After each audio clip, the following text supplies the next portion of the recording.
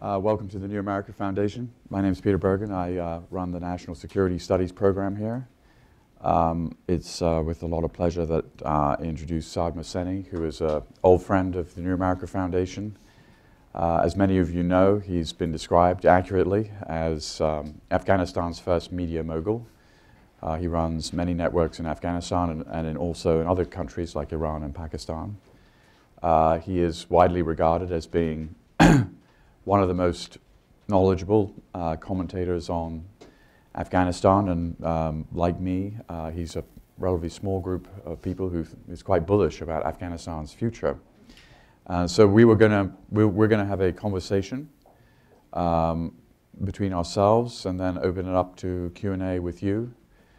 And so Saad, first of all, give us a sense of what your business is doing, why you're optimistic about the future, and go ahead.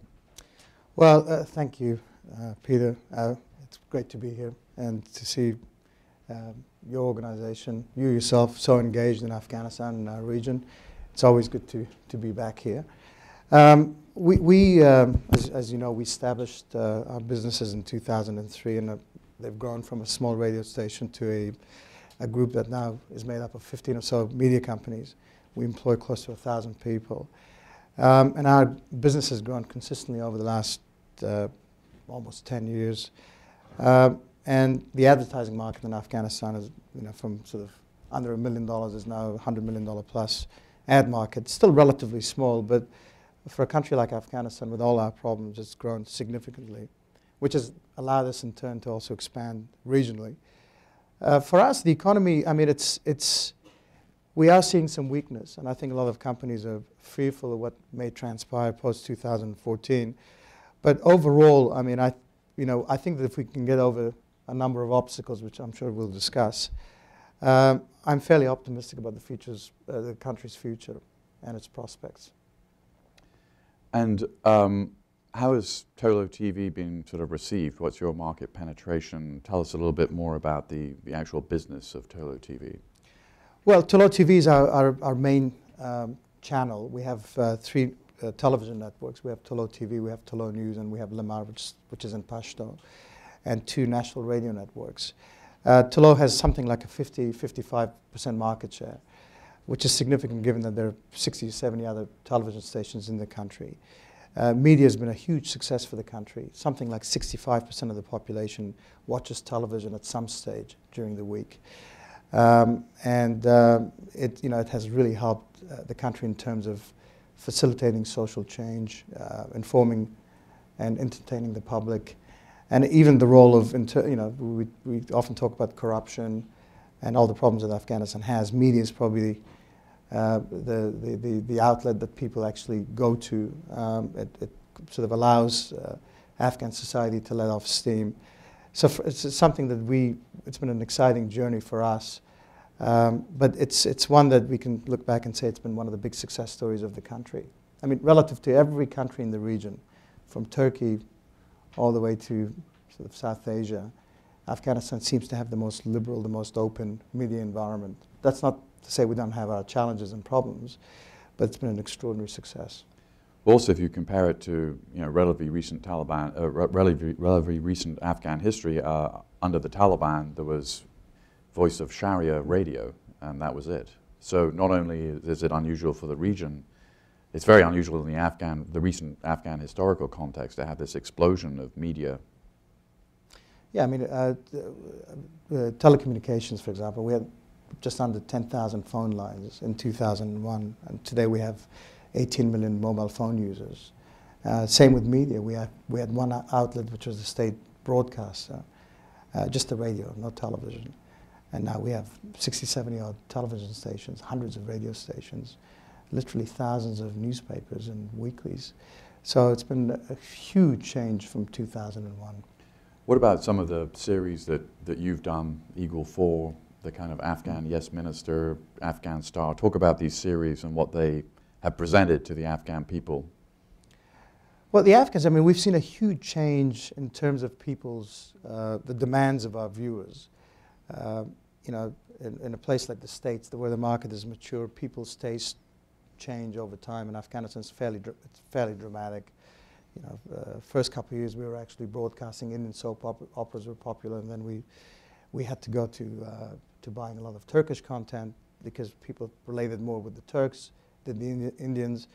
And of course, we've also had to develop a lot of our own programming in terms of formats, whether it's sort of Afghan style, which is like the American Idol, or we have Deal or No Deal, which is the exact format that you see in the States.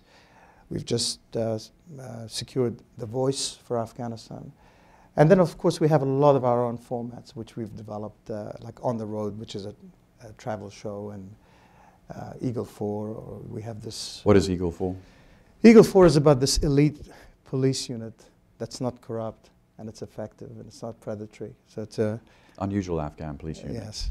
But you know, the hope is you know, it becomes a self-fulfilling prophecy. It's quite interesting that a lot of police officers watching this show are motivated by the show.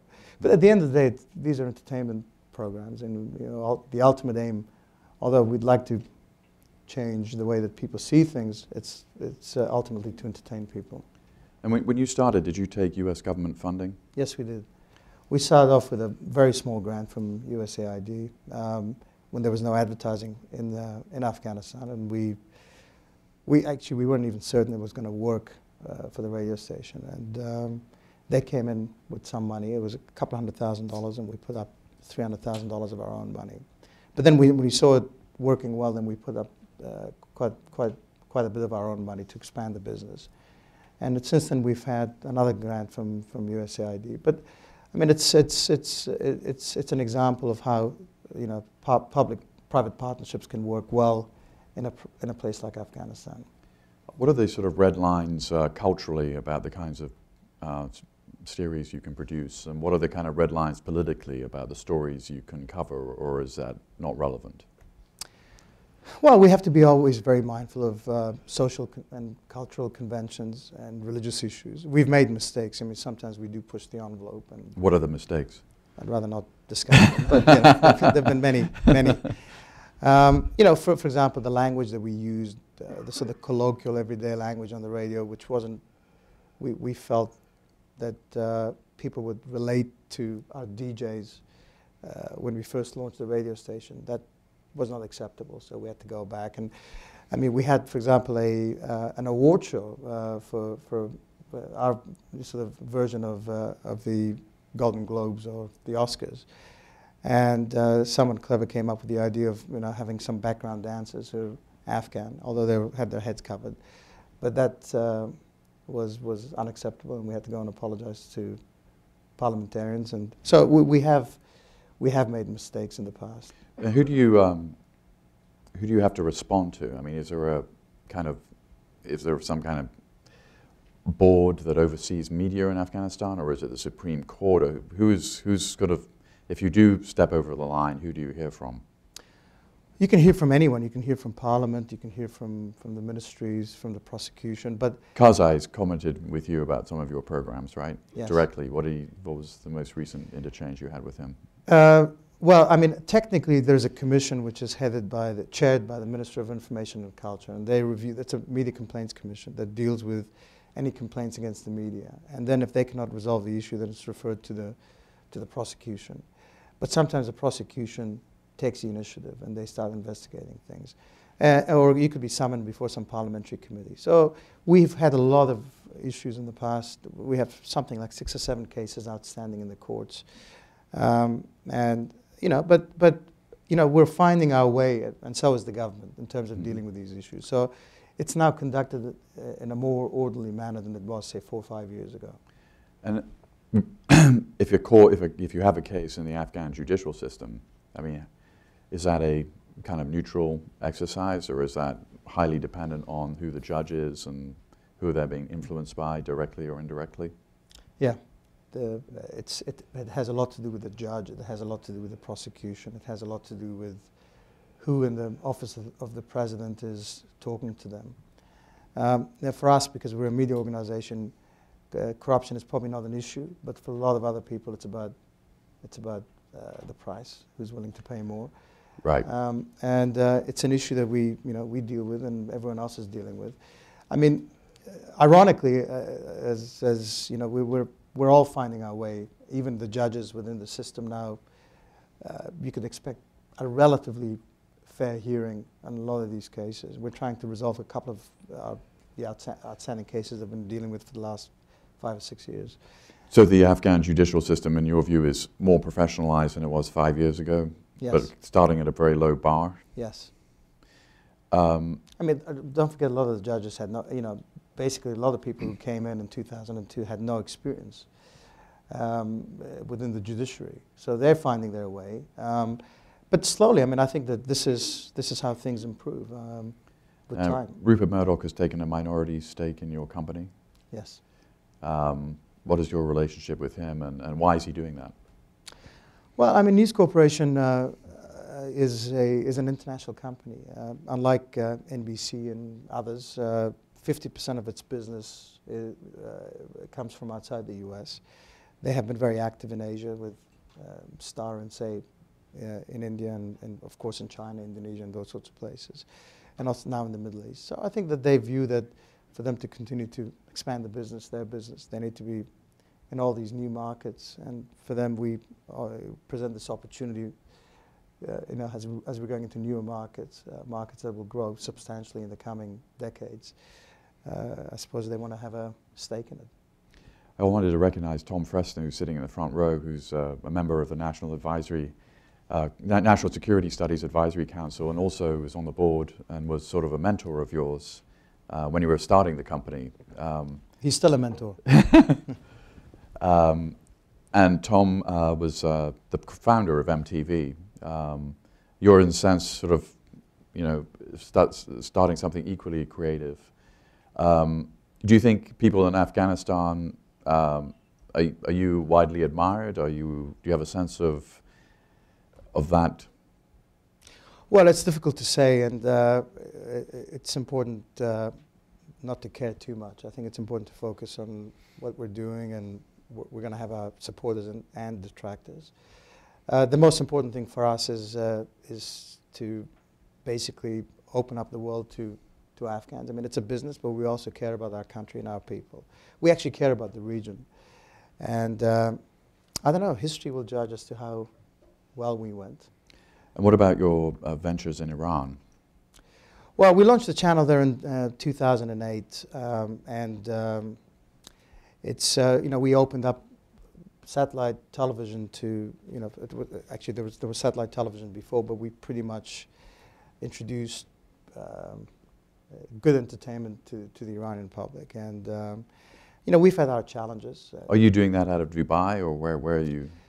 Well, technically we're doing the uplink from Europe. It's a fairly complicated, we do the dubbing in one country and the translation in another country and the editing in one country and sales in another country. And how do you, I mean, is the Iranian regime trying to block your programming, or how you yes, they have. How do you circumvent that without getting into too many details? Well, they've tried to interfere with our signal. There are various ways that they interfere with satellite signals, and they intimidate advertisers. They've arrested people who worked for us, past and present employees. In Iran, they've arrested people? Yes. Yeah. But sometimes people go back, or they quit, and they go back after 6 months, and they're still hassled. The Iranian regime is obviously, understandably, very paranoid. And they've, up until a few years ago, they had a monopoly in terms of the airwaves and the eyeballs, Iranian eyeballs. And for them, they've lost that monopoly, and understandably, they're very paranoid.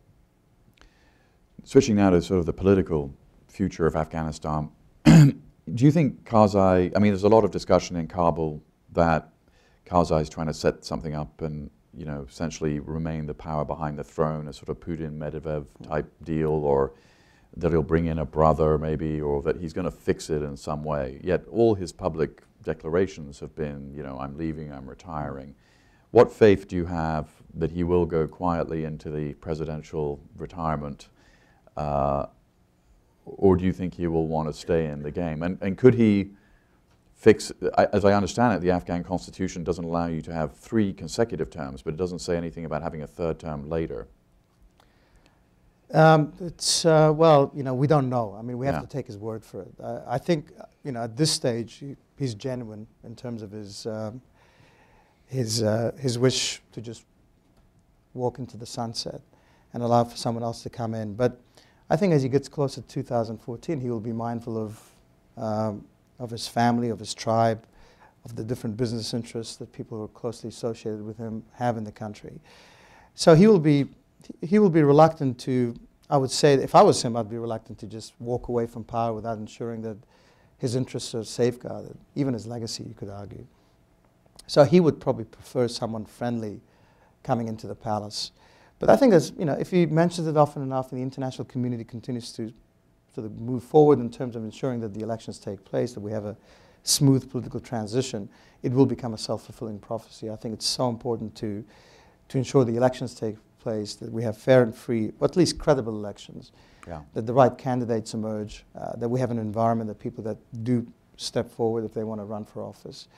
And I think that, Karzai, and I'm in favor of ensuring that, we don't have a situation post-2014 that people basically, have a go at the former president for personal reasons. I think that he should be given a degree of immunity, and, not a blanket immunity, but I think that we have to give him some guarantees. In 100 years, I think we'll forget about some of the minor issues, but we will remember a smooth transition. It will define the country for the next few decades. Absolutely. And do you think the measures are, I mean, it seems to me that the United States government has put a lot of eggs in the reconciliation basket and it hasn't really produced anything. But as yet, and maybe this has begun to change, very little effort in the highly predictable 2014 election and making sure, as you say, credible enough that, when we look back 50 years from now, it'll be seen as a major milestone. I mean, what needs to be done for it to be credible enough? And are those measures being taken? Well, quite often, because we've seen this in the last 10 years, there's a disconnect between what Washington wants and what people in Kabul do on a daily basis. For example, with the elections today, with the elections, the commission that handles the elections in Kabul, so they're dealing with the U.S. Embassy. The U.S. Embassy is reluctant to offend Karzai. So they tend to insist on things that Karzai is after, whereas people in Washington have a totally different view. But the problem is that if we don't deal with some of the major challenges, like, for example, monitors, independent monitors, or, for example, the ability of the commission to decide as to where we have ballot boxes, then we're not going to have free and fair elections, and therefore we will not have credible elections come 2014. For example, in the south and the east of the country, parts of the country where we're not going to have security, it should really be up to the Elections Commission to decide that we're going to have ballot boxes there. Because if we don't have the security and the monitors there, it's going to be impossible to ensure that people are not going to stuff ballot boxes, something that's happened before in the country. But people say the embassy in Kabul insists on a guarantee that we will have ballot boxes right across the country. So these are small things that we have to ensure. I think that someone almost in Washington needs to deal with these sorts of issues going forward. Yeah. I think because if we somehow emerge from the elections and people believe, and some of the political players believe that they've been cheated out of an opportunity to win office, or or member of a team that, for example, the last elections, I think the results will be fairly violent potentially. Yeah, the one way to kind of guarantee a precipitation of renewed civil war would be a horribly flawed election, right? Where, yes. So you do think that people are aware of this and making the right decisions to prevent it? People are aware of it, but I don't think people are making the right decisions, because people tend to be very myopic. If you have a diplomat whose tenure is going to end in June 2013, he's going to worry between now and then. Yeah. Or if you have a special envoy for a particular country who's aiming to run for a big office in Europe, he's going to be more concerned about emerging from Afghanistan unscathed, so he could go and say that he was successful in Afghanistan and vote for me to be the next prime minister of XYZ country. I mean, these are real, stories about individuals who are currently engaged in Afghanistan. So this is the problem that we have. They're fully aware of the pitfalls, and yet they have their own ambitions and they have their own reasons for doing certain things. In the last, quite flawed presidential election, how did Tolo TV cover that? Well, we tried to be as free and fair and as transparent as possible. I mean, we were the ones who first did we had the footage of the ballot boxes being stuffed from all sides, actually. And we questioned what the commission was doing, and we were very aggressive in the way we pursued the flawed process and the way it was being handled. And as a result, our relationship with the government deteriorated, but we had to do the right thing. I mean, for us, it was a no-brainer. Going forward to the coming election, who do you think will be the big names that will be in contention, and which parties will be important players? Well, Afghanistan is one of those countries that I think almost every single Afghan has ambitions of running for office. So we have, I think everyone is testing the water right now. But if one was to categorize just, the different types of candidates, we have Pashtuns within the state who've been, who were former Mujahideen, affiliated with different jihadi groups, who are close to the president. I think the chief of staff, Dawood Zai, for example, or Farooq Wardak, the education minister, these sorts of candidates are very interested in running for office. You have technocrats, Western educated, people like Ashraf Ghani, Ali Ahmad Jalali, and others, who would have an interest in running for office. But last time they either didn't run or they did terribly. But they're very hopeful that things will be different now. Right. You have the non-Pashtun Northern Alliance types who may run. I mean, they may feel that there's an opportunity for them, especially if the Pashtuns do not come out to vote because of security or because of apathy. You have people very close to the president, his brother, and some of his key friends and allies.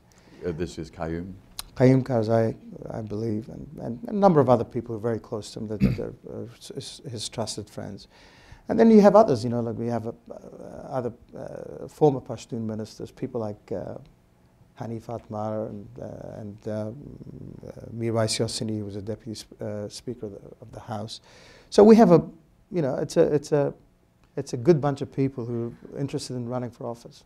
Your media organizations don't do endorsements? No, we don't, no. In terms of the economic sort of outlook, I have seen figures that suggest that in an optimistic scenario, Afghanistan's economy might contract by 12% in the as the aid and foreign forces come out. The non-optimistic scenario is 40%. Now, a 12% contraction was the size of the Great Depression in the United States. So even in an optimistic scenario, this could be pretty rough. You mentioned that are you already seeing that in your advertisers, or is there any, and how do you assess the sort of post-aid Afghanistan economy? Well, that's why it's so important to again work with the Afghan government in terms of ensuring that the right things are put in place for the development of the private sector. I think that a lot of opportunities have been lost in terms of developing the agricultural sector, for example. We still don't have a lot of electricity. I mean, this is something that's been 10 years, and the question a lot of Afghans ask is, would it have been so difficult to construct 3 or 4 hydro plants, for example? We have, the roads have improved significantly, but more could have been done. So there are some we look back and say that, we could have done more. But at the same time, I think Afghans are very resilient. They've survived in conditions that we could only imagine, certainly in the 90s. I think that, you may be surprised in terms of how resilient we are. But I think most of it is psychological. I think that we have seen the numbers drop off in terms of advertising, but I think it's just companies being preemptive, being concerned. We haven't seen any real signs in terms of the economy contracting, but I think it is 80% psychological. And I think that's why it's so important that if the message is that we're going to continue to remain engaged, that we have plans in place to ensure the economy doesn't just collapse, then I think that the landing will be a soft one. Who are your big advertisers and what sort of sectors? And related to that, which businesses are doing well in Afghanistan? Clearly the telecommunications, the media, is there anything else?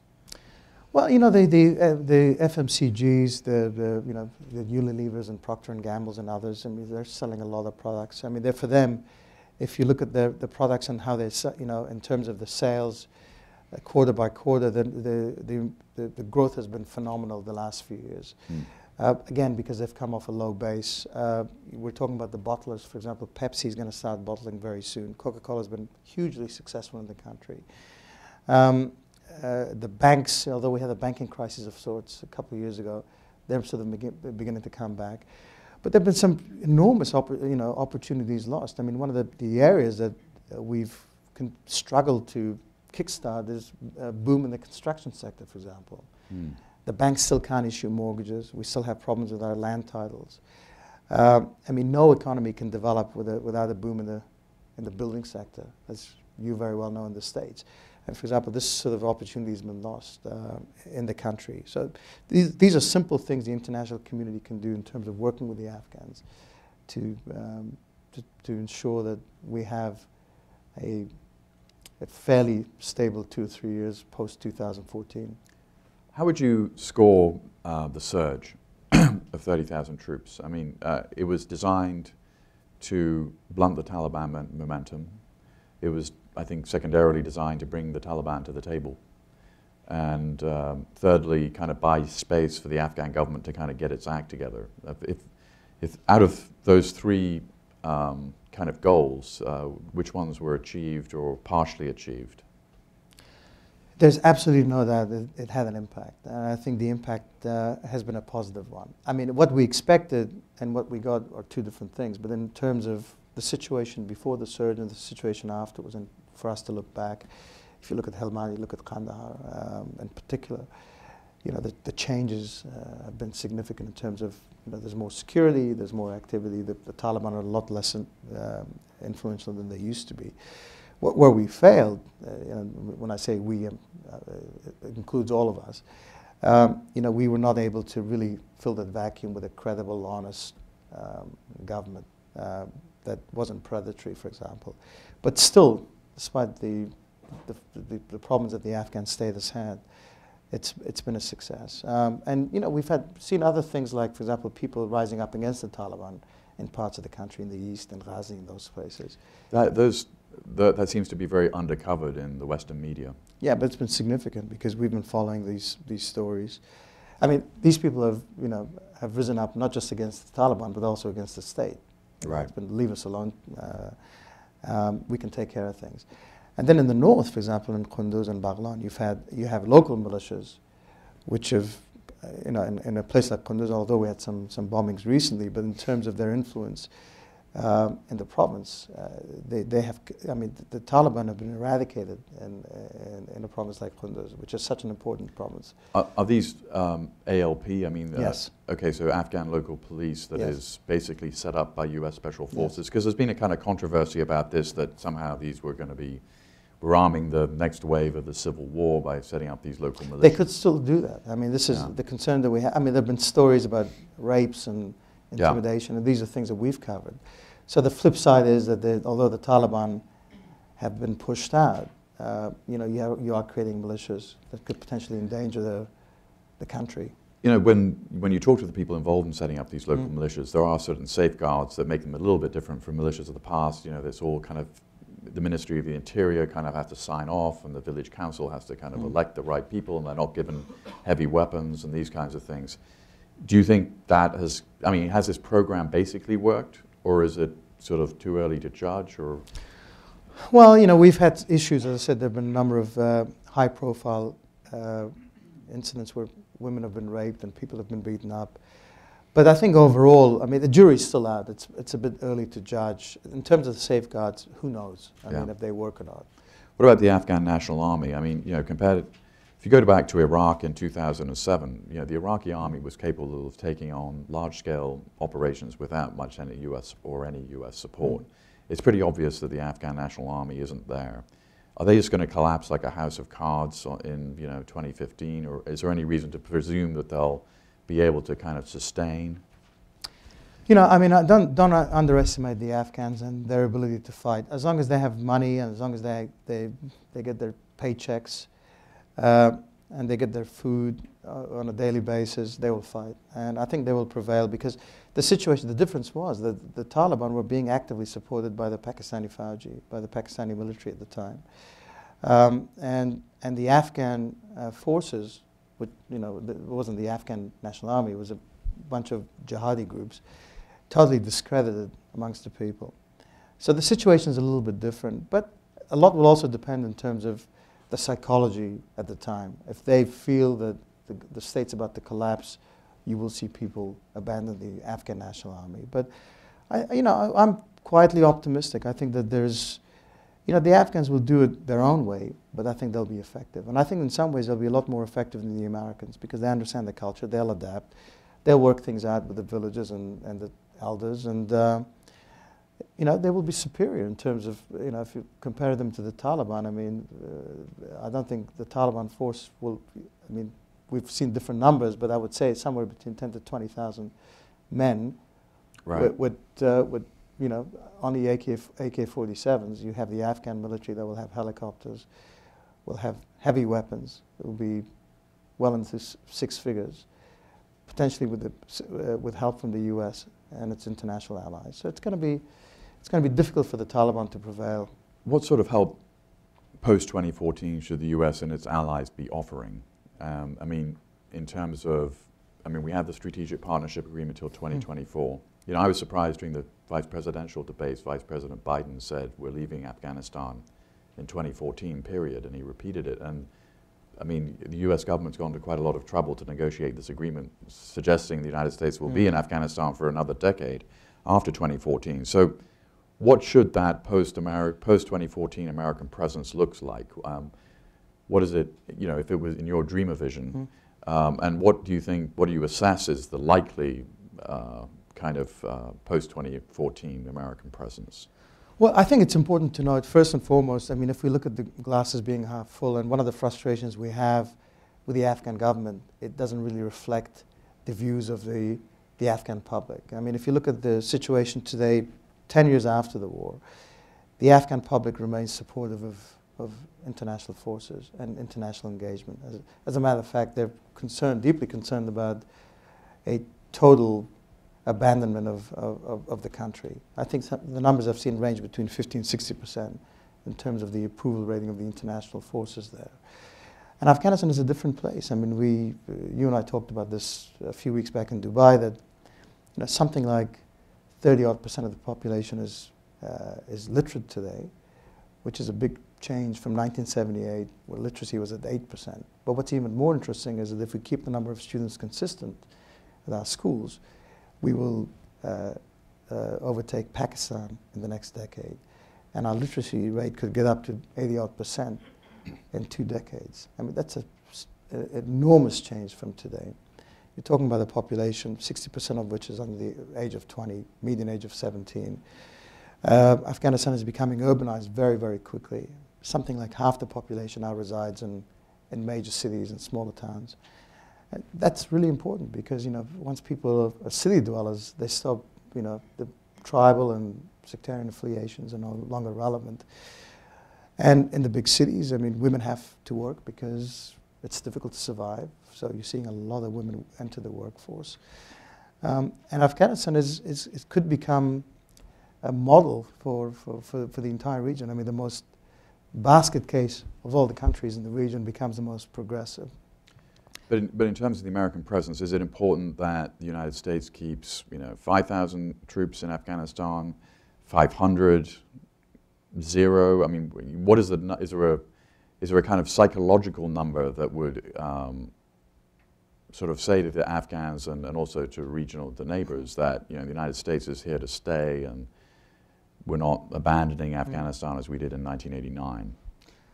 The question is, I mean, for the Afghans, if it's going to be 2,000, then the Afghans will say, well, we're going to alienate our neighbors and upset people within the country, but with 2,000 people, you're not going to be able to do much. So right. that in some ways could be counterproductive. But I think that the numbers that people have talked about range between 10 and 20,000.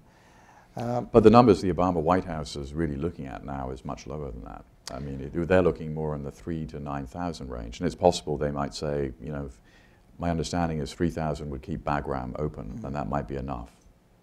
Well, we don't know that. But I think a lot will depend on in terms of the conditioning of the Afghan public. Just like they're trying to condition the U.S. public. I think it's important for people to understand it, for it to be explained. But in my discussions with the military, senior military people, both here and also in Kabul, American military officers, the feeling is that we need to have at least, in order for us to do what we wish to do, we need to have 10 to 15,000, which would include international troops as well. So it may be a combination of both.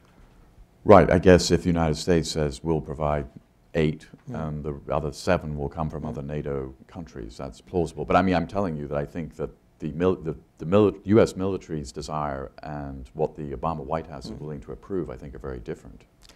Well, I think that's why, but people, I mean, this is, I suppose, one of the, we're seeing these sorts of debates go on probably in Washington right now as we speak, in terms of what numbers, you know, the residual forces post-2014. And also the drawdown right now. I mean, how many troops will you withdraw immediately? And then, you know, and the drawdown in terms of the numbers as we approach the end of 2014, that's also going to be important in terms of building capacity within the Afghan forces. But of course the residual forces are going to be very important in terms of the psychology for the entire region. But I think one of the things is, you know, Americans need to think about is that this has been the longest war for the U.S. You've spent hundreds of billions of dollars in the country. You know, and the damage to the credibility of the U.S. in the region and internationally is going to depend on 3,000 extra troops. That needs to be, you know, taken into consideration. One final question before throwing it open to the audience. How would you score what has gone on in the reconciliation front? I mean, I just read today that there are apparently 30 or 40 countries that are in some form of talks with some elements of what they think are the Taliban, which obviously is pretty confusing. And obviously the United States and Afghanistan or Pakistan, there's a degree of sort of mutual distrust, which makes a kind of a deal, any kind of deal, difficult. On the other hand, Pakistan's released, you know, a number of kind of Pakistani Taliban figures that will be important to a negotiation. Afghan Taliban who are living in Pakistan. So how would you score all that? And is it, I mean, you know, the history of these kinds of negotiations suggests that they're very lengthy. I mean, think about the British and the IRA, it took 30 years. So do you see this as something that's desirable? Do you see it as something that's actually producing any results? Do you see the Taliban producing any kind of explanation of what they see their own future in the system in Afghanistan to be? Well, you know, we're talking about a force that its approval rating has never really exceeded 10%. Right. You know, we have seen the Taliban in power in Afghanistan. We know what they're capable of doing. So I think people are very reluctant to support them wholeheartedly. And if anything, in some provinces and some districts where they have prevailed, it's been out of fear, and also because the government has been so bad that, you know, the people have resorted to bringing back the Taliban. But the key thing for us is, I think that both sides are not being particularly honest. All sides are, you know, I think the Americans are deceiving themselves to believing that we can have a quick peace deal. The Afghans probably think that they can divide the different leaders within the Taliban, and they will prevail by promoting certain individuals within the Taliban leadership hierarchy. And then we have the Pakistanis who are probably just buying time. The Taliban themselves, I mean, why would I do a peace deal if the Americans are leaving in 2014? It's a no-brainer. I mean, no one disagrees with the principle of talks. You know, every conflict has ended in some sort of a negotiated settlement. But if I was a Taliban commander, why would I want a peace deal? The Americans are leaving. I mean, the biggest supporter of the Afghan army, the people who've been doing the fighting are leaving. So why would I want a peace deal before 2014? in my humble opinion, I think that what will happen is the time is on the Taliban side, as they often say. But quite the reverse is going to be true post-2014. Every single day after 2015, the Taliban have not prevailed in major towns and major districts and major cities. Their myth will be destroyed. I think that the Taliban will, the pressure will be on the Taliban to do a lot more post-2014. And every single month that they haven't done enough, they'll be weakened psychologically. I think the real peace deal will happen in 2016, 2017. That's one. The second thing is that the Taliban, you know, pretty much, I mean, for me, if I was to do a deal with the Taliban, I'd do a deal with them at the regional level, not at the national level. Because their policies and their ideology is not something that resonates across the country. So if there's a prominent Taliban commander, I'd put him, I'd make him a district chief in Helmand or a governor in Kandahar.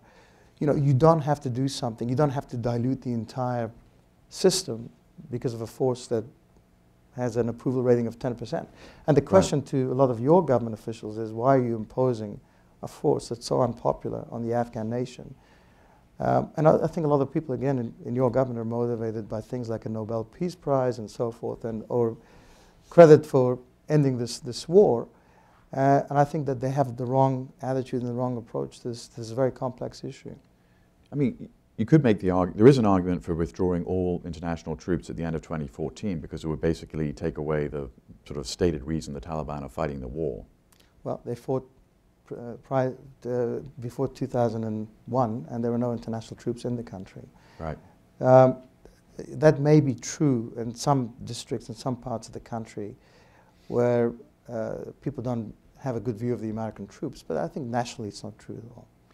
And you think, I mean, when I've talked to Dr. Abdullah on this question, I've asked him, you know, what could you live with? I mean, it sounds like your views and his views about the Taliban are similar, which is district governorships where appropriate, maybe a governorship, you know, a provincial governorship where appropriate.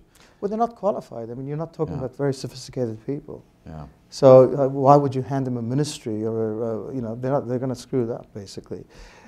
Even if they had the best of intentions. So what you would do is you quarantine them at a regional level. It's a bit like buying a very small company and doing a deal with them at a holding company level. I mean, you do it at a very regional level.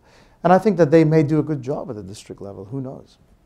Great. We'll throw it open to questions. If you have a question, can you raise your hand and identify yourself and wait for the microphone? So this lady here in front.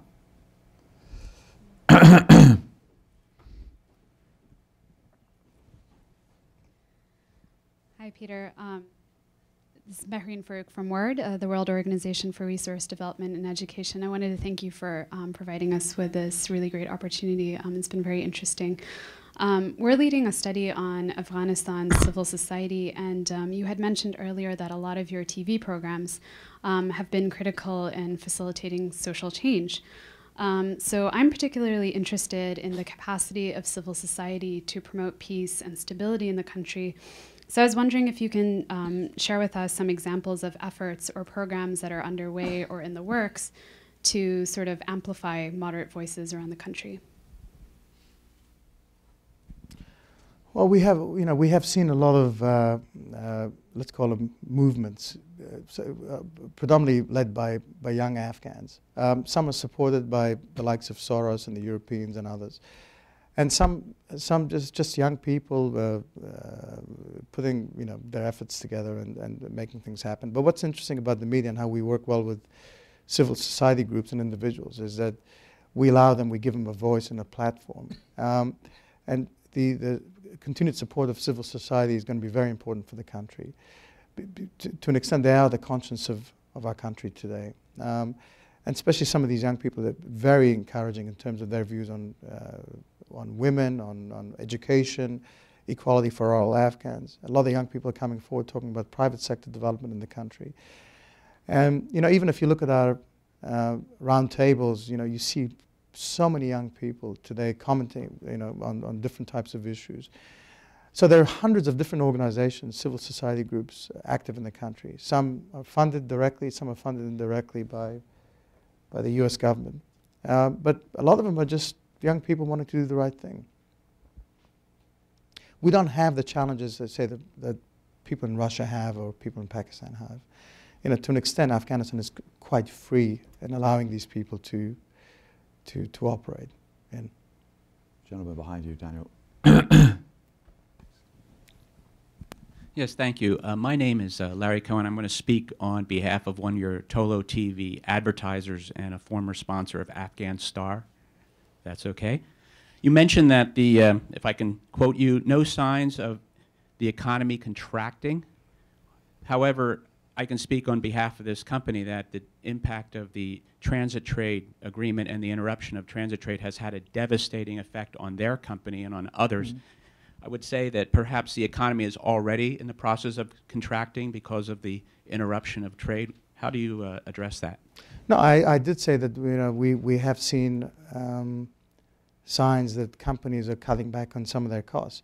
But there's no doubt, I mean, we've had problems in terms of transit for 10 years now, especially with Pakistan. Explain what that means. Well, whether it's with contractors bringing in goods for the American military, I said whether it is that or Afghan produce going in and out of the country, we've had a lot of challenges.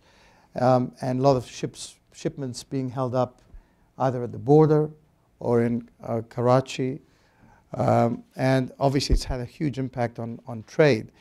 But you know, in Afghanistan, what's extraordinary about the Afghans is they can make things happen. I mean, we don't have shortage of anything in the country despite these problems and these challenges. But these are challenges that we've had for a long time. And the trade deal between Afghanistan and Pakistan, although technically as a sort of landlocked country, we should get goods free of tax. We've had challenges with the Pakistani government for a decade now over these sorts of issues. That trade agreement, which was something that Richard Holbrooke was really pushing, I mean, what was the purpose of the trade agreement and what has it actually achieved? Well, I think on paper, I think everything's okay. The problem is just in terms of the practical, day-to-day things that we have had issues. But I suspect that these issues will keep going for a long time. I mean, we can't import anything from India directly. It has to come via Iran because of this, because the Indian goods cannot go through Pakistan, for example. But even our goods going through Pakistan to India, which is such a big important market for us, especially for our dried fruits, it should really take 2-3 days, but can take up to 2 weeks or 3 weeks, or sometimes never get there. And especially if you're talking about perishable items, it has a huge impact on our economy in terms of our exports. My name is Jack Pagano. I've been in Afghanistan for 5 years. I work at ISAF as a CAT team, and I worked at the Government Media Information Center. I taught hundreds of journalists television. And I keep in touch with them. I'm back here now on a new project on the insider threat problem, which right now that's on the bubble. So the question I ask you is, how are you getting that information to the public about insider threat? Because most of the students I've trained, they think that that is a big problem. If another incident occurs, the house of cards could crumble. How does Tolo TV communicate the message to the masses to make them understand? Terms of insider attacks with the military or with everything? Well, the insider threat that's happening green on blue right now. You know, we're also victims of insider attacks. You know, Afghan government officials have been killed by insiders, and I think that almost every organization has been infiltrated by someone, you know, potentially including us, and we have a fairly elaborate system of gauging who comes in for job interviews and how we do background checks on them. It's a combination of things. I think that, you know, one of the problems we've had, and the president has talked about this, is Afghan government officials at the highest level affiliated with governments around us, whether it's Pakistan, Iran, or the Central Asian republics, or even Russia. And that's a reflection of people wanting to survive. And I recall in 1977 or 76, when my father was a diplomat, a colleague of his was forced to resign because his cousin married a Pakistani national. No Afghan official was allowed to go into another embassy for anything without permission of his superior. those things will fall into place. I think that we will slowly but surely get to that in due course. In terms of green on blue, I think that, I mean, it's the Afghan National Army is a very rushed job. I mean, it's, we don't have everything in place. What is green on blue, just to clarify? It's Afghan police and military and other types of officers or soldiers, foot soldiers, attacking their trainers or foreign troops that they work closely with, which has been on the rise, and it's probably cost more lives in terms of international forces of late than. It seems like it's tailed off though recently. Is that because of better safeguards that are in place? I believe so, but also I think that we have to ensure that when we recruit people, that we do proper background checks on people. We still don't have a proper ID system. We don't have a huge database. I mean, they're building these in time. Saad, wouldn't the U.S. military have, retinal scans and other kind of data on millions and millions of Afghans that could be put in such a database? I think they've done it on suspects, certainly, of people arrested. But in terms of people being recruited for the military, I know that for the police they started doing that. But one of the challenges they have, again, is the Afghan government, because the Afghan government is scared of a huge database and an ID card system where they can. Because of the elections and voting and everything else, sometimes a transparent system is not something that would suit everyone's purpose. So for that reason, we have had challenges. But again, we'll get there. I think that these are, we face these sorts of challenges, and under the circumstances, I mean, they can adapt fairly quickly. And as Peter pointed out, I think that we've seen the number of green on blue attacks come down significantly since about 3-4 months ago. This gentleman over here. Hello, Richard Lee Smith from the British Embassy covering Afghanistan here. I was also out in Kabul previously. There's been quite a lot of interest in your programming that involves voter participation and the extent to which that might encourage cross-ethnic support for, I don't know, in your case, I imagine it's singers and things like that. Do you have any sense whether that's happened as a result of some of your programs, whether you're actually getting people voting across ethnic boundaries or not? Well, I mean, we have a number of challenges. The biggest challenge is not security, it's apathy. If people see a flawed process and their vote's not really counting for much, they will not vote. So voter participation, we can do all the promotion we want, but it also much will depend in terms of the transparency of the process itself. So one of the big challenges we have going into 2014 is convincing people that things are going to be different to 2009. But we have we have a program called The Candidate, which is essentially like the American Idol, but it's to do with young people running for office. They have to come in with a set of policies, and they have to promote their policies, give speeches, and then people vote for them. The public votes for them.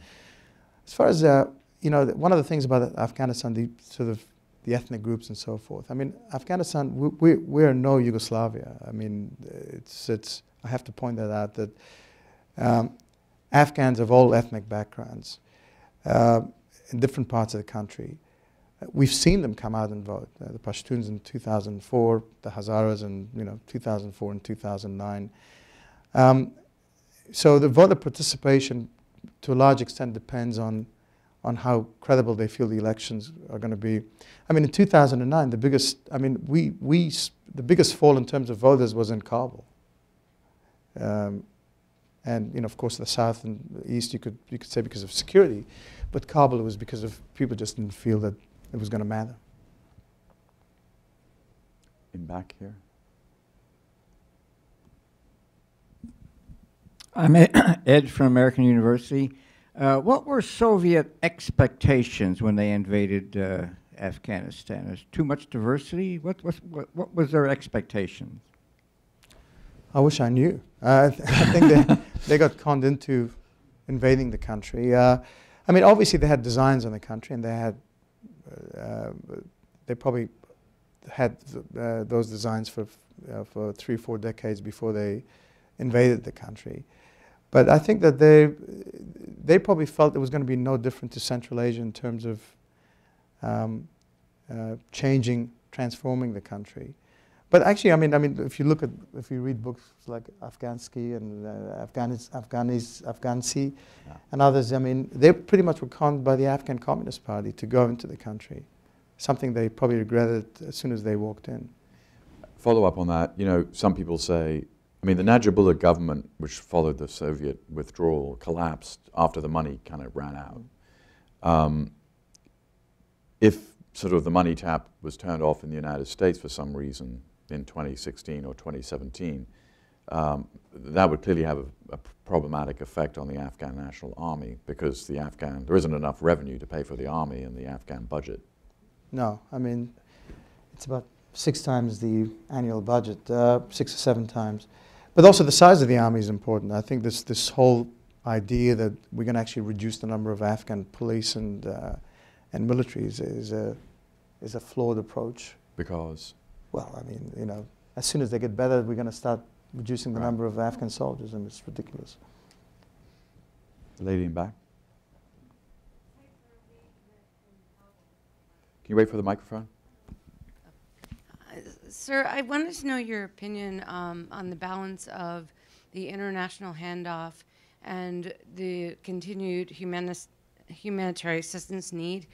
My question is based on my experience with the APPF transition. So your President Karzai's decision that we could no longer have foreign-funded private security, which definitely brought many of the development initiatives to maybe not a halt, but foundering stage in our ability to perform, because we suddenly couldn't have security. I want to know what you think of that decision by your president, that private security companies were no longer allowed to provide for development workers in your country when we're trying to finish programs and keep things moving forward. Was that a good or a bad decision in your opinion? Well, like most things in Afghanistan, there is no simple answer to that, because you can see it from his point of view that you have, you know, armies of security types in the country, very expensive, large portion of your budgets are going towards security. Are they effective? Well, I mean, I have doubts in terms of their effectiveness. Are their behavior provocative? I would say yes, it is, more often than not, especially in smaller communities where they go into. Can the Afghans do their job? I think they can. I mean, we've always had Afghan, and we're a big target. We'd be a bigger target than most NGOs in that country. They protect us well enough.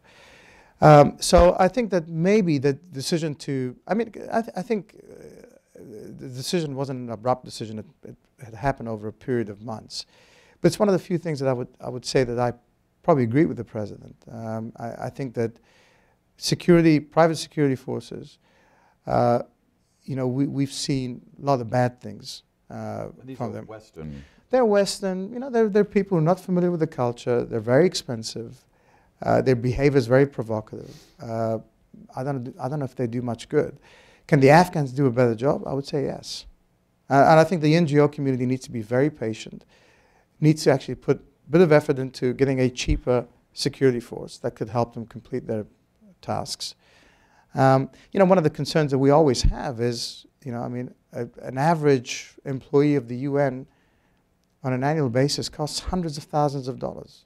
You know, things like, why should they have a very expensive security force? Why should they have a Land Cruiser that's armored? They can have a cheaper car. Why should they have a house in Wazir-Rahan that costs $10,000 a month? So these are things that, you know, I mean, we really appreciate the money that the world is giving to Afghanistan, but could be better utilized. Well, in a sense, we've very generously given a lot of money to ourselves. I mean, if you look, I mean, I've seen Oxfam had an estimate of 40% of the money essentially was going back. I've seen figures. I mean, I think there are certain countries that do an incredibly good job of actually giving the money to the Afghans. My impression is Sweden is very high at the list. You know, the United States does a very poor job of actually delivering aid in a meaningful way. And you could make the argument it would have been better if we just taken, you know, 20% of the aid and just given it to individual Afghans. It would have done more good. Yeah, I mean, or the Germans have done a brilliant job. I mean, if there was a road project we looked at, so I think the first half was done by GIZ, formerly known as GTZ, the second half by USAID. Huh. The Germans did it for 1/5 of the price, and they completed it. The Americans couldn't even complete the project. Yeah, one thing I was always puzzled by driving around Afghanistan is the people working on the roads were Chinese. I mean, if Afghanistan has a huge unemployment problem, why were there so many Chinese who were brought in to do these roads? It seems very puzzling. Well, that's a whole discussion in terms of the contracting environment, that a big company wins the contract. They subcontract to a regional player, it could be a Turkish company or a Chinese company, which then subcontracts to a local Afghan company. So ultimately, you may pay $1 million a kilometer for the road, but what you get is a $50,000 a kilometer road. So they tend to, I mean, there was a road that I think was funded by the ADB that collapsed, that killed 6 people, to Jalalabad. I mean, literally collapsed, and half a dozen cars fell into it. So there have been many examples of shoddy jobs. But then again, I mean, it's been a difficult journey for us all. I mean, I think that most internationals didn't expect to actually go in and develop this country from scratch. And it's been a learning process. But that's just as we're learning, I think you're leaving, right? Well, speaking of the learning process, if you were to score the 3 biggest failures of the United States and the 3 biggest successes, what would they be? Well, I think the biggest success was actually the collapse of the Taliban regime and allowing the Afghans to come back in. That's been a big success. The process itself, I mean, people talk about Pakistan, that this government is going to complete its term for the first time since 1940-something. In Afghanistan, we've had 2 parliamentary elections. We're on our 3rd presidential election. We've had an interim period, transitional period. I mean, you could argue that, Afghanistan is unique in the entire region. So, and there are no questions. We know we're going to have parliamentary elections in X number of years. We're going to have presidential elections. That's a huge success for us. And 3, I think that, and I'm a bit biased about this in terms of the media landscape in the country and telecommunications. The Americans played a significant role, not just in terms of creating the environment, but also helping people like us. So these have been 3 big successes. The failure, I think the biggest failure has been not continuing to engage fully post-2004. Distracted by Iraq. I think that there's huge opportunity cost, not just for Afghanistan, but for America and the region. I think the second, if you were to call it failure, was good use of your money, of your billions of dollars. It could have been better utilized for the country. And I think in absolute terms, things have improved dramatically, but relative to what you could have done with the money, we could have seen a lot more. And the third one is a mistake, which we're seeing happen, is not engaging post-2014. Sort of a myopic approach to foreign policy in a place as crucial as Afghanistan. The neighborhood, given its importance, I think will be a big mistake. We're seeing it happen as we speak. And I hope the third mistake is not going to happen, but I'm sort of fearful that they're going to throw it into the too hard basket and walk away from. This lady over here.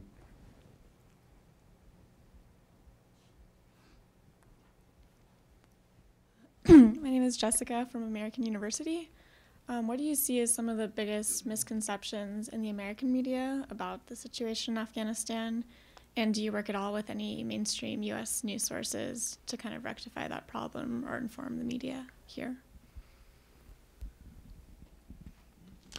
Well, I think that, with the things we talked about, whether it's education, urbanization of the country, in terms of how normal things are in Afghanistan, the development of civil society, of media, of the economy, which a lot of people believe that, Afghanistan is just so impoverished, so backward.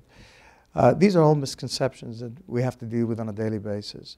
I mean, we know all the big media players in Afghanistan, the reporters and the journalists, but at the end of the day, good news is not really newsworthy.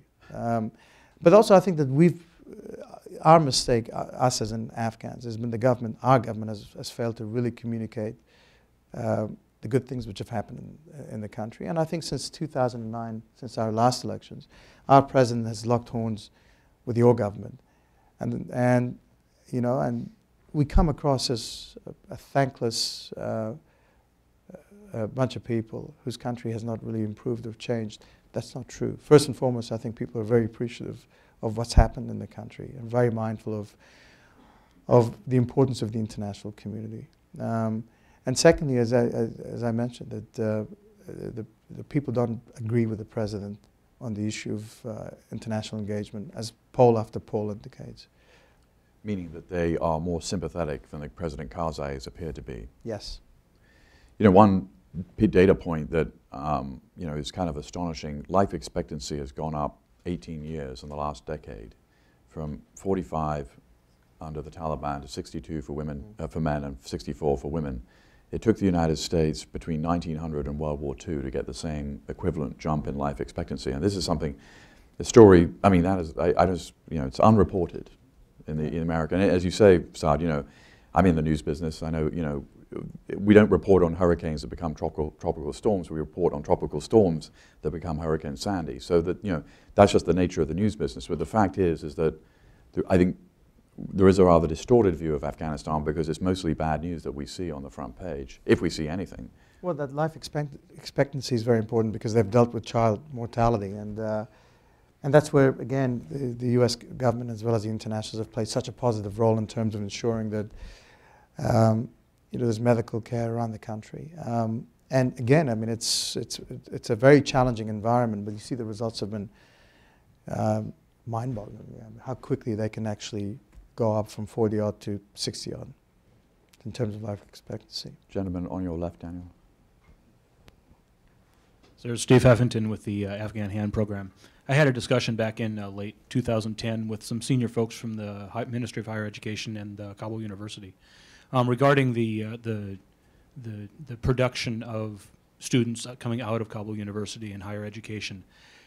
Question I have is, at the time of the discussion, the answer I got was there was no strategic plan for how many students of what type were produced by any higher education system within Afghanistan, and that really the only way that they picked how many students they were producing was the size of the building they were using or the number of teachers they could get. Are you seeing any, one, is the higher education system within Afghanistan producing the type and the numbers of people that you need to support, or businesses within Afghanistan need to support continued growth? And two, are you seeing any kind of public-private partnership between the higher education system and the business community to engender that kind of development?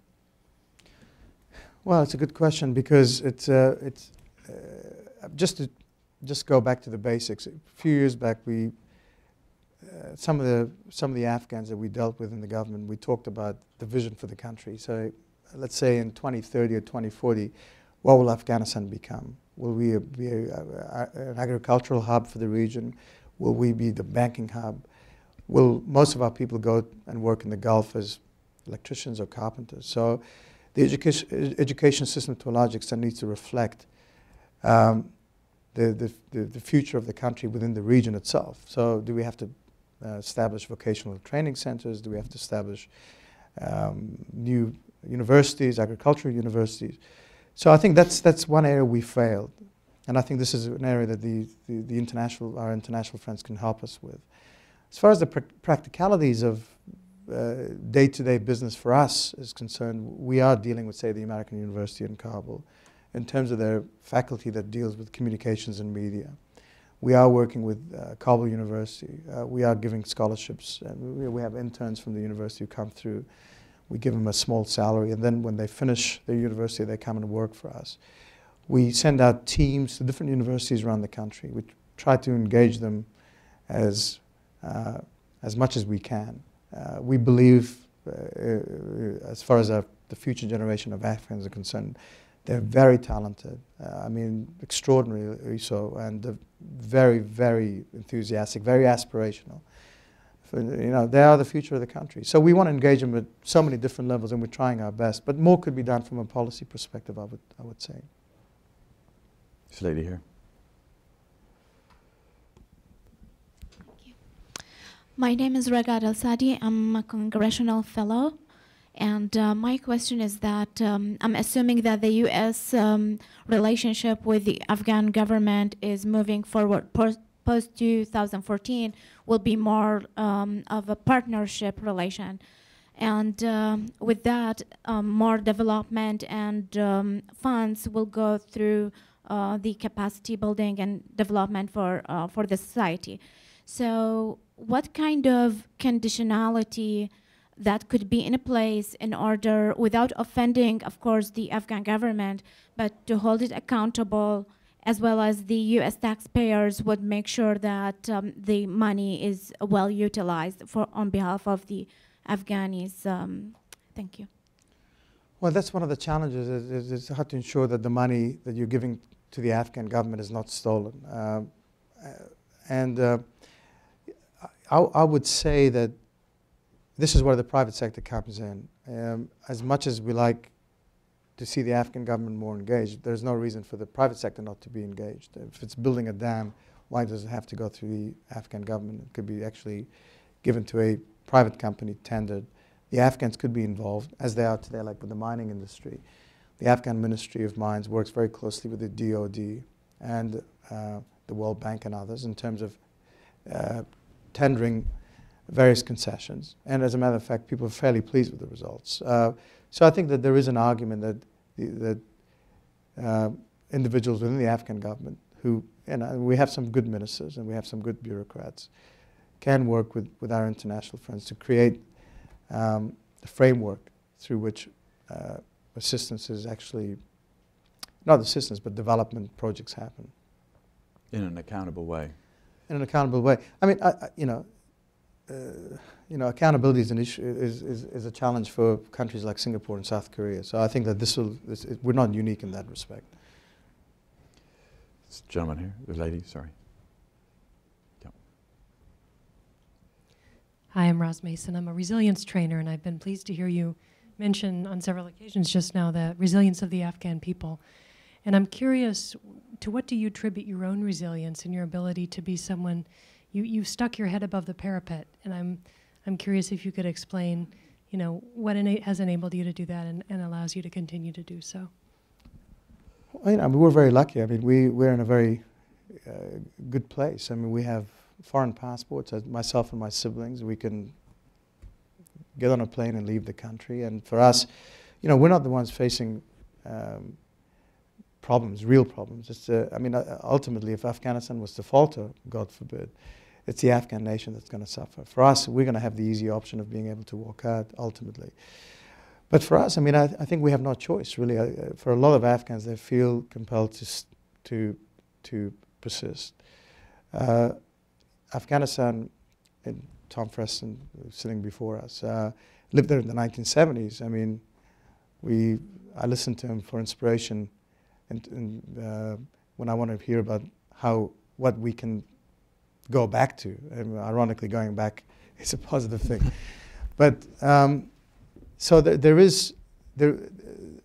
people of Afghanistan are good people. I mean, I know it's not a technical term, but they're good, decent people.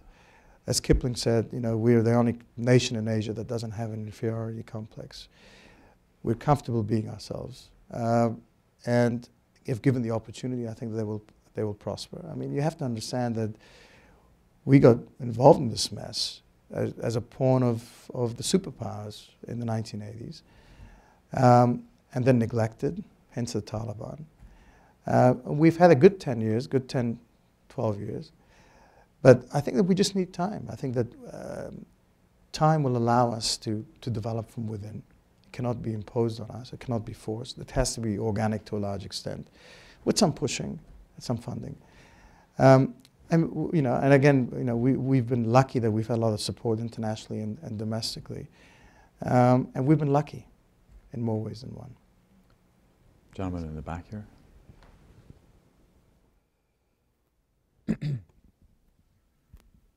Hi, Chasen Smith, International Executive Service Corps. I was wondering if you could talk a bit about infrastructure, particularly electricity, telecommunications, its impact on economic growth, maybe some ideas for progress. I don't have the numbers in terms of electricity, in terms of the demands of the country in terms of megawatts, but I know that in Kabul, most of the suburbs now have access to electricity at some stage during the day, which is a huge difference to 2001. For us, for example, we have our own generators, which operate 24/7. But for the first time, we're looking to switch to the city grid. So that's it's after, this is 2013. So, and we've been in the same offices since 2002. And we import a lot of electricity from Central Asia. We've had a lot of refurbishment projects in terms of rebuilding some of the old hydro plants. And we have a lot of mini plants which we've constructed around the country, especially in the north. And of course, some of the bigger projects like Helmand, I'm not even sure if that's going to actually end up producing any electricity. In Kajaki Dam. I know that they've almost finished the work, but it's a serious thing for us. I mean, could the industry develop without electricity? How could the country enter the 21st century without electricity? But what's interesting is that we've discovered that we have a lot more gas than we thought we did. So that's going to allow for more plants to be built in the north. I know USAID is working with a number of companies to do that, and I think they have a Chinese company now actually working on the project. But we need more help, obviously, and this is one of the areas that I think that the internationals can help. In terms of road infrastructure, I know that our roads are not the best, as we described, but it's more than we've ever had before. This is what's extraordinary about Afghanistan, what we've built and how we've connected different parts of the country. And of course, we can't travel by road to certain provinces and certain districts, but the road system that's been put in place is the best we've had, ever. Saad, quick question. In late December, when Rasmussen, big U.S. polling company, polled the American public, 33% of the country said 33% of the people polled said the country's going in the right direction. Now, Asia Foundation, in their big poll late last year, found that 52% of Afghans think their country's going in the right direction. Do you think there's a problem with these polls? I mean, a lot of people say you can't poll in Afghanistan, or do you think these polls broadly represent sort of the underlying reality? Well, it depends how you ask the question. Yeah. Do you have everything you've been promised? The answer is no. Are things as good as what you were promised in 2004? They will say no. But they say, well, if you look at the Taliban period, how has your life since then? And we'll say it's been a great journey, and we're very thankful. So it depends on how that question is asked. I think that if you ask most Afghans to take a step back and to look at the last decade, they'll be more positive. But everything is relative to expectations. Well, you cited the finding, which is pretty universal in polling, that only less than 10% of Afghans have a favorable view of the Taliban. You're confident that that's a pretty good number? I'm pretty confident that that's a good number. I mean, the government is unpopular, and in some parts of the country, the people sort of reminisce about the Taliban days. But there's an old adage that oppositions never win, governments lose. So it's mostly a reflection of the weakness of the Afghan government than the Taliban being more popular.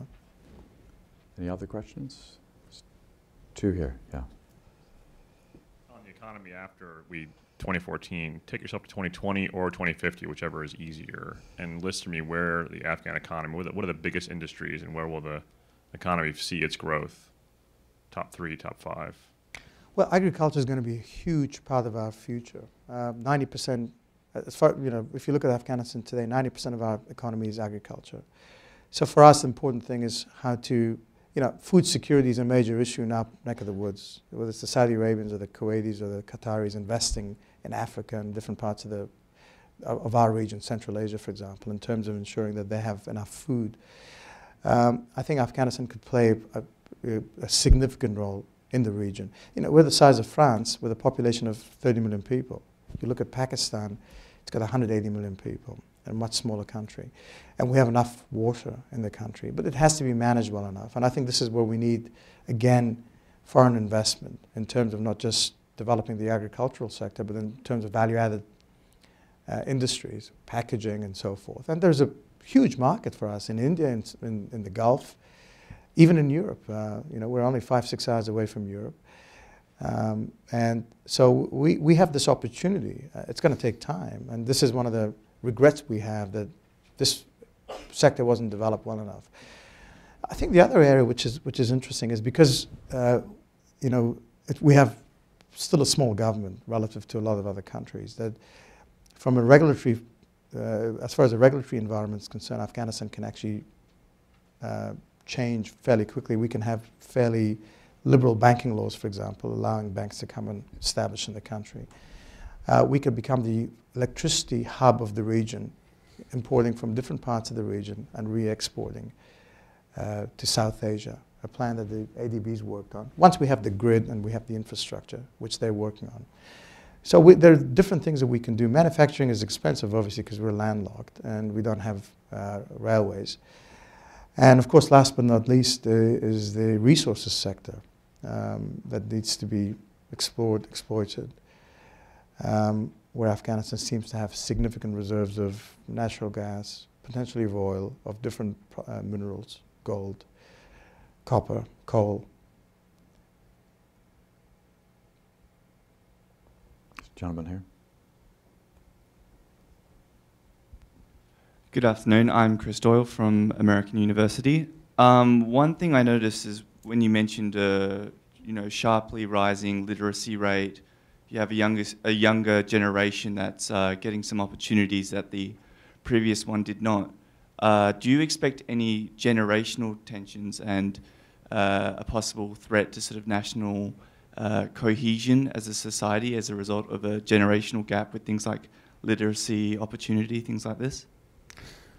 Yeah, I would suspect that we will see that. The power of the purse has already transferred to the younger generation of Afghans. In most households, it's the young individuals who basically finance the entire family.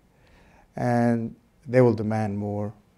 There is a lost generation, the generation that in the 80s and 90s were in refugee camps. Although a lot of them seem to be in power and in government and in the different ministries, but I think we will see that transformation happen fairly quickly. As to whether we have tension, I don't think that the tension is going to be that significant, but certainly they will play a much more active role in politics and business and culture. And we're seeing that on the cultural side, but I think you'll see them more in politics and business as well. I'd like to take this opportunity to thank Saad for a really brilliant presentation about Afghanistan's future, politics, economics, and